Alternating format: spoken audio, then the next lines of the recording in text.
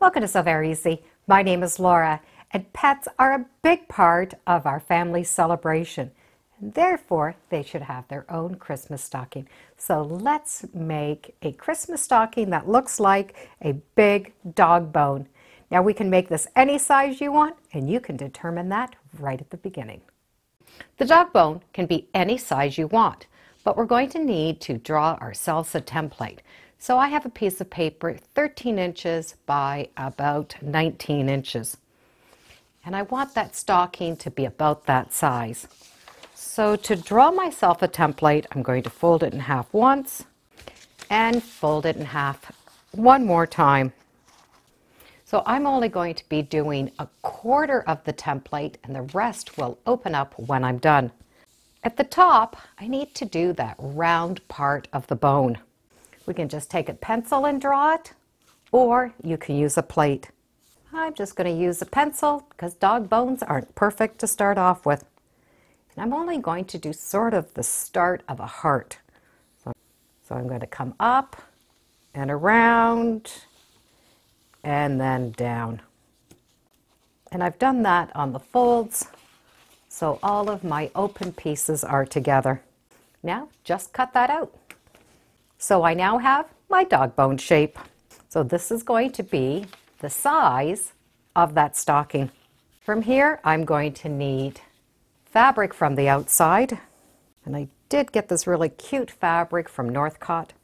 I need some inside fabric, some quilt batting, and some embellishments.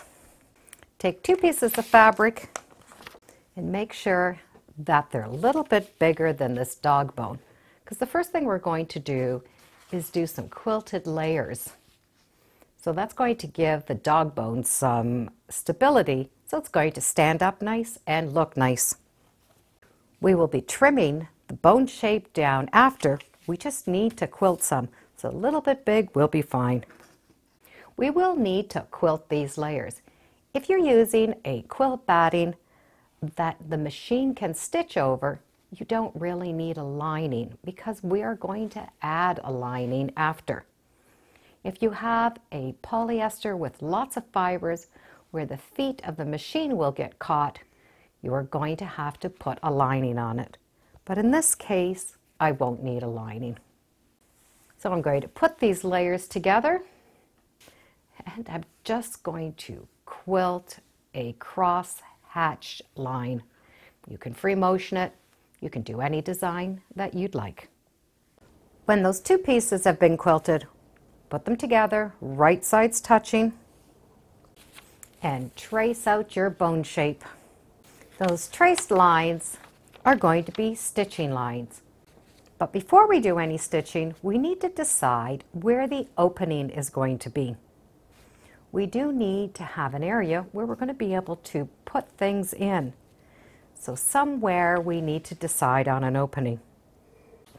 So I'm going to decide that I have this top area here that is going to stay open. And put that mark on the inside.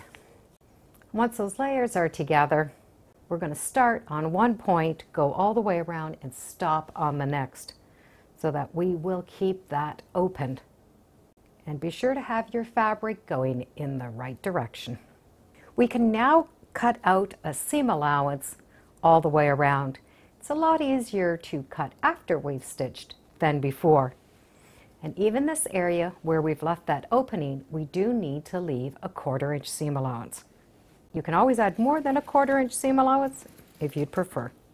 We can clip some notches in these areas where it is a little bit round, and that way it'll have a nice finish on the other side.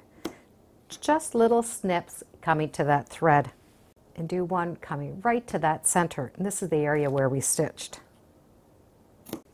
And right where this area is where we have stopped and started, just clip to that seam.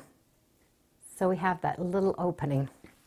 Once we have the snipping done, we can put this away and do the lining. Take two pieces of fabric, put them together right side, trace around the dog bone all the way around. The only difference between the stitching for the lining and the outside is we need to leave an opening in the side. So we're going to start stitching right here, go around, and then stop, leave an opening, stitch all the way around, stopping right here at our stopping and starting point. So we're going to have an opening here and an opening here. We now can cut out the shape, leaving a 1/4 inch seam allowance. And we can always leave a larger than a 1/4 inch seam allowance where we have that side hole, right there with that hole. And we still have that opening up at the top. Do that little snipping around those edges and snip in that end. And don't forget to snip right at the top of that seam. So we have that little opening right where we've stopped and started. We now get to put these 2 layers together. Turn the lining right side out, and I will take time to press all of those seams flat. When we do press this, because we snipped right here, we have this little edge that's sticking out. That's just going to make it easier to sew together. We can now take this lining and put it right inside, so the right sides will be touching. And we're going to match up that top. We do have those notches that are going to match up on both sides. Before we do this stitching, we need to put in a hanging loop.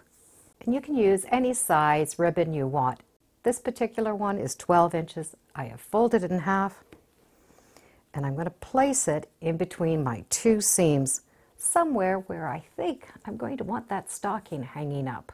So I'm going to put that ribbon between the lining and the quilted piece. Pin it in place.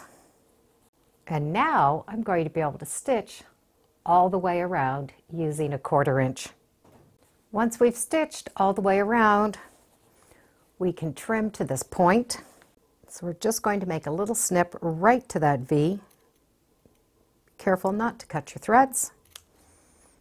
And I do like to put a little snip all the way around. It just really has a nice finish when you do this. We can now pull out that lining and then just pull that lining to the outside and match up all of your corners. Just put your hand in and you're going to be able to feel those corners and just match them up. And match up that top row of stitching. Once those seams are matching along that top, just press it a little bit. We will need to just close off that opening. We can hand stitch it or just stitch it with the machine. And I'd recommend 1 row of top stitching all the way around that top. And once that's been closed and the top stitching's done, we're going to be able to pull it right side out. I now have a Christmas stocking that looks like a dog bone. Now we get to decorate it. A few little bells, some decorations, and a bow will make this perfect for Christmas morning for our 4-legged friends. I do hope you give it a try, and thank you for joining me today on Sew Very Easy. Feel free to subscribe and come on back. Let's see what we're working on next time in the sewing room. Bye for now.